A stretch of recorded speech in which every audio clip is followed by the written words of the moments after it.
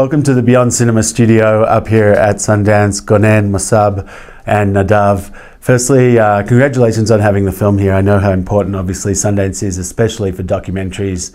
How does it feel knowing that this film is going to get seen and then re-seen throughout the year and you're going to be traveling with it for a while? I don't know about traveling with it for a while because we actually have other films to work on. But listen, for us, it's a you know, first of all, it's a privilege to be here at Sundance. The response that we're getting for the audience is tremendous. Every time Gonen and Mosab walk on stage, people get up and you get a sense really that the film inspires the audience and gives them a sense of hope, which is something really rare. I mean, that's what connected me to the story. When I understood the nature of the relationship of our friends, I was filled with a sense of hope, and that was one of the things that compelled me to do this film. And when you see the audiences here responding to it, you know, being inspired by it, it's a great privilege, man. We're very thankful for this. Did someone give you the book? Is that how it started, or like how did you become aware of? Well, yeah, I first read the book Son of Hamas that Mosab had written, and I was very much taken by the insider's perspective on Hamas. You know, I'm an Israeli, and Hamas are our neighbors, and we know very little about them. And Mosab, who had lived a very long time inside, you know, inside Hamas, had a unique perspective. So that's the first thing that grabbed me. And then I was introduced by one of our associates to Gonen, and when I understood the second half of the story, when I understood Gonen's relationship with Mosab, I was immediately, you know, filled with a sense of hope, which, as I said, is very rare. Yeah. And then I went to meet Mosab in America. And it was a process of getting to know each other, I guess, all three of us. I mean, these guys are best friends, you know, and they had to get to know me and to trust me to understand and to where I wanted to take this. And it was really a process. Yeah, trust is such a central theme in the film and in your relationship. To bring someone else into that inner circle, did it take a process for you, for him? Like, were you kind of feeling him out, making sure he was the right one to tell this story for each of you when you first met him? It's a process. To work with a director in many aspects is very much like handling a source, just the opposite direction. This time the handler is the director. And I remember my first meeting with Nadav. I remember when I met him, we had a very good conversation. I sensed that he really understands the story, and I knew that he is the right guy, but it took time because, you know, we sat together, we were talking. I saw that he understands deeply the story from my point of view.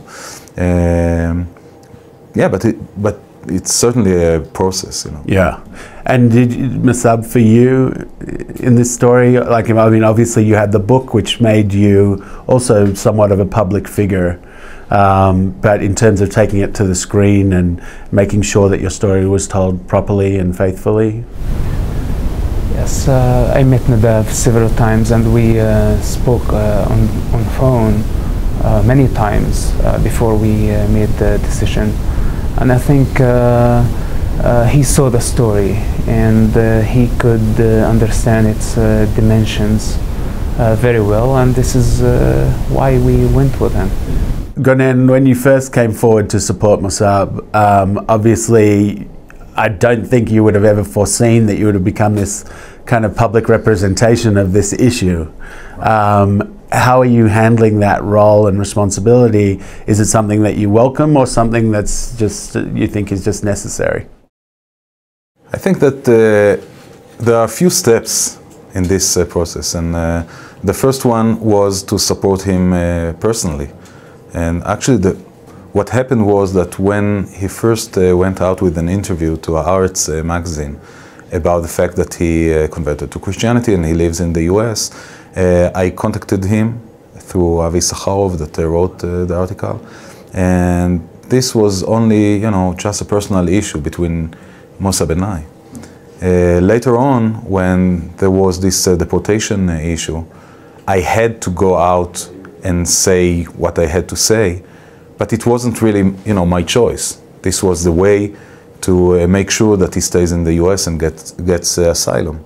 So basically, it wasn't my 100% choice. Of course, this is what I decided. Okay, I wasn't pushed into it. And I think that now, when I talk about steps, now this is the time, you know, to speak out loud to our people what we have to say, and we have a lot to say to our people.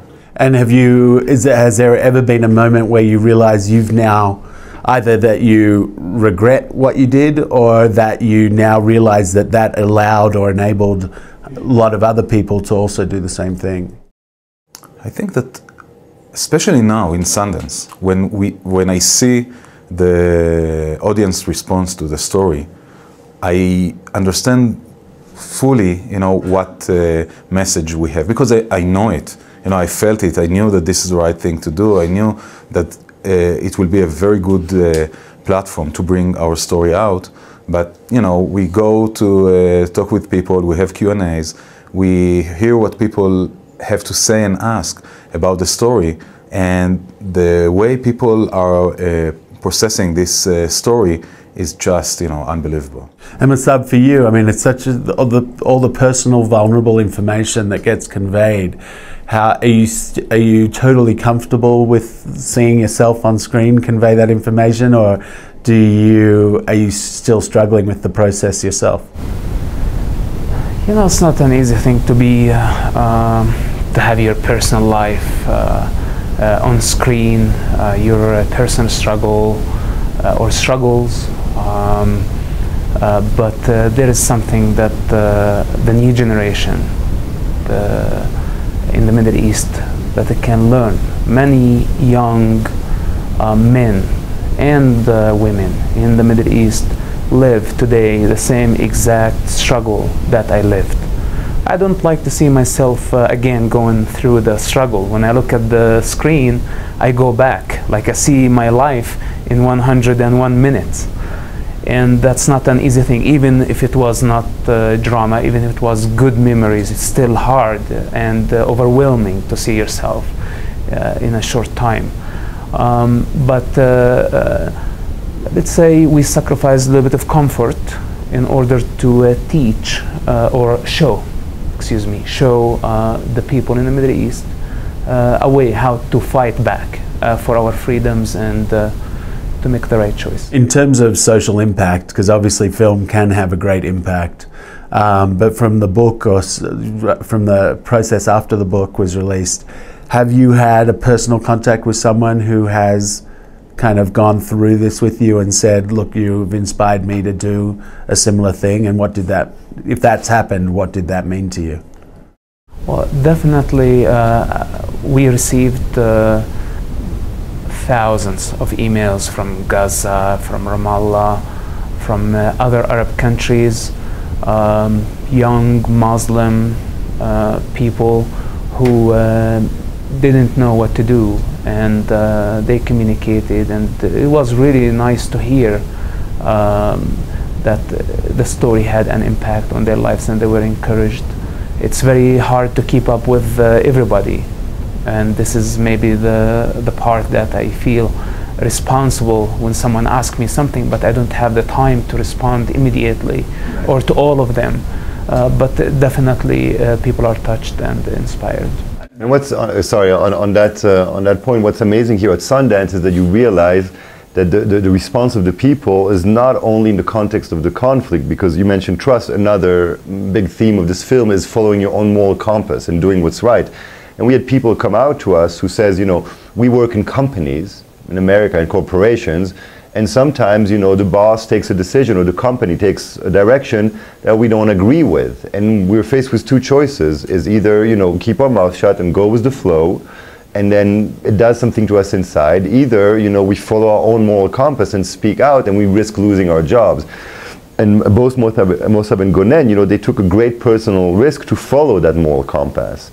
So you get a sense here, and this is amazing with the Sundance audiences, that it's not only about Palestinian Israelis following the moral compass and doing the right thing, it's everybody. It's sort of an encouragement do what's right, to speak out and, listen to your inner intuitions and go for it. Yeah, and obviously there was a film not long ago by Dror Morer, The Gatekeepers, also about Shin Bet, also an amazing film. Listen, I love that film. I love Dror and what he did, but in context and in content, the big difference is that these people are sitting behind a desk and talking about the things that should have been done, but they didn't really do. And these are two people in the same branch who actually, went into the field, risked their lives, and then did what was right, even if it meant going against the grain. And the gatekeepers, they keep saying how the political level dictated things. And even if they thought it was wrong, and even if the moral compass told them, well, this is wrong, they didn't do anything about it. And these are all top people. These are some of the best people in Israel, but they didn't do anything about it. Yeah.